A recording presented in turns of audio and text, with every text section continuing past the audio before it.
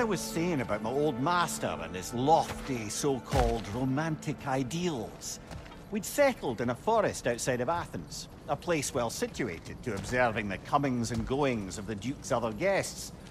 There we observe the romantic complications of some local youths, and Oberon gets it into his head to intervene. Bids me fetch him a magical flower that can manipulate the affections of others. Supposedly, the idea was to nobly help true love prevail over the pressure of family arrangements. But what he really wanted was to use the flower to torment his own wife. I see why you left his service. Aye.